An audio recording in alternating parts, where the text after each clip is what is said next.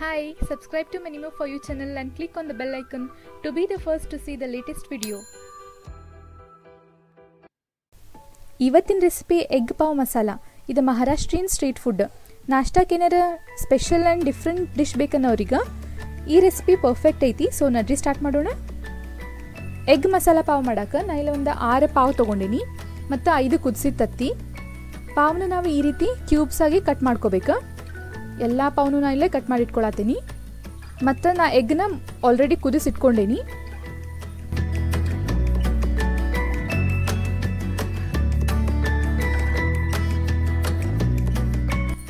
Next ಒಂದು PAN ಒಳಗೆ 2 ರಿಂದ 3 ಟೇಬಲ್ ಸ್ಪೂನ್ ಎಣ್ಣೆ ಮತ್ತು 1 ಟೇಬಲ್ ಸ್ಪೂನ್ ಬೆಣ್ಣೆ ಹಾಕೊಳತ್ತೀನಿ. ನಂತರ ಎಣ್ಣೆ ಕಾದ ತಕ್ಷಣ ಅದಕ್ಕೆ 1 ಟೀ ಸ್ಪೂನ್ ಜೀರಿಗೆ ಹಾಕೊಳತ್ತೀನಿ. ಜೀರಿಗೆನ ನಾವು ನೀಟಾಗಿ ಹುರ್ಕೊಳ್ಳೋಣ. ಆಮೇಲೆ 2 ರಿಂದ 3 ಮೀಡಿಯಂ ಸೈಜ್ ಸಣ್ಣ ಹೆಚ್ಚಿದ ಉಳ್ಳಾಗಡ್ಡಿ ಹಾಕೊಳತ್ತೀನಿ. Manymoeforyou ಇಂದ ಒಂದು ಹೊಸ ಕಾಂಟೆಸ್ಟ್ ಸ್ಟಾರ್ಟ್ ಮಾಡೀವಿ. ಏನಪ್ಪ ಅಂದ್ರೆ ನಮ್ಮ ಚಾನಲ್ನಾಗಿರೋ ಯಾವ್ದಾರ ರೆಸಿಪಿ ನೀವು ಟ್ರೈ ಮಾಡಿ ಆ ಡಿಶ್ಶಿಂದ ಫೋಟೋಸ್ ಈ ನಂಬರಿಗೆ ವಾಟ್ಸಪ್ ಮಾಡಿರಿ.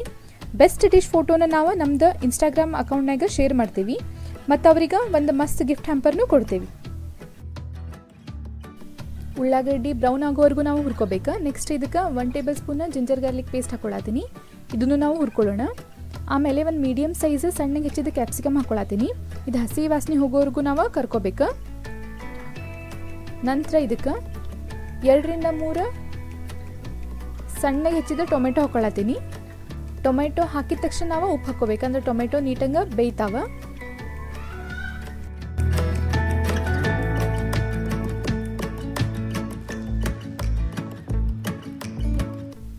ಈಗ ಇದನ್ನ ನಾವು ನೀಟಾಗಿ ಮಿಕ್ಸ್ ಮಾಡ್ಕೊಂಡೇವಿ.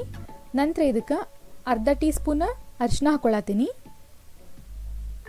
ನಂತರ 2 ರಿಂದ 3 ಟೇಬಲ್ ಸ್ಪೂನ್ ಖಾರ ಪುಡಿ ಹಾಕೊಳತ್ತೀನಿ. ನೀವು ಖಾರ ಎಷ್ಟು ಬೇಕಷ್ಟು ಅಡ್ಜಸ್ಟ್ ಮಾಡ್ಕೋಬಹುದು.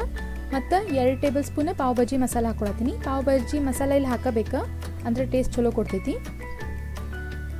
ಈಗೆಲ್ಲ ಮಸಾಲ ನಮ್ದು ನೀಟಾಗಿ ಬೆಂದೈತಿ. ಸೈಡಿಗೆಲ್ಲ ಎಣ್ಣೆ ಬಿಟ್ಕೊಳತೈತಿ ನೋಡ್ರಿ. ನಂತರ ಇದಕ್ಕೆ 2 ರಿಂದ 3 ಟೇಬಲ್ ಸ್ಪೂನ್ ನೀರು ಹಾಕೊಳತ್ತೀನಿ. ಭಾಳ ಹಾಕೋಬೇಡ್ರಿ. ಇನ್ನೊಂದು 2 ನಿಮಿಷದನ್ನ ನಾವು ಬೇಯಿಸ್ಕೊಳ್ಳೋಣ.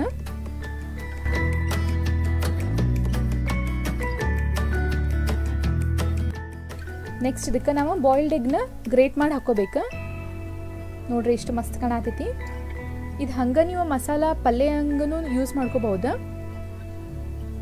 ಎಲ್ಲ ತತ್ತಿನೂ ನಾನು ಇಲ್ಲೇ ಗ್ರೇಟ್ ಮಾಡ್ಕೊಂಡು ಹಾಕೊಳತ್ತೀನಿ.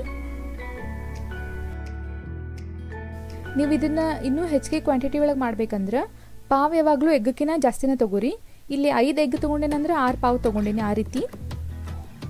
ನೆಕ್ಸ್ಟ್ ನಾ ಎಲ್ಲ ಗ್ರೇಟೆಡ್ ಎಗ್ಸ್ ಹಾಕೊಳತ್ತೀನಿ.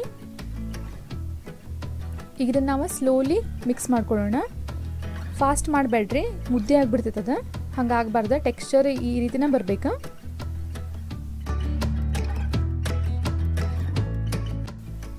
ಹಾಂ, ನಾವೆಲ್ಲ ಮಿಕ್ಸ್ ಮಾಡ್ಕೊಂಡ್ವಿ. ನೆಕ್ಸ್ಟ್ ಇದಕ್ಕೆ ನಾವೇನು ಕ್ಯೂಬ್ಸ್ ಮಾಡಿ ಇಟ್ಕೊಂಡಿವಲ್ಲ ಪಾವ್ದ, ಅದನ್ನು ಹಾಕೊಳ್ಳೋಣ.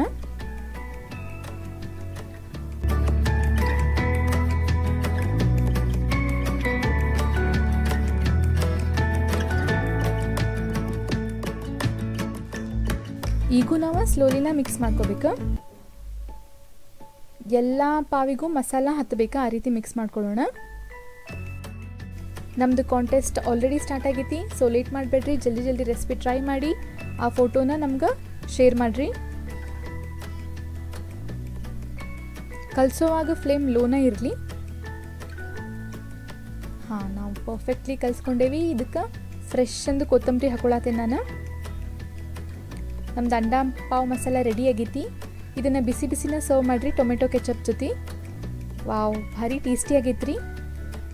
ಈ ವಿಡಿಯೋ ಸರಿತಂದ್ರೆ ಲೈಕ್ ಮಾಡಿರಿ, ಹಂಗೆ ನಿಮ್ಮ ಫ್ರೆಂಡ್ಸ್ ಆ್ಯಂಡ್ ಫ್ಯಾಮಿಲಿಗೂ ಶೇರ್ ಮಾಡಿರಿ.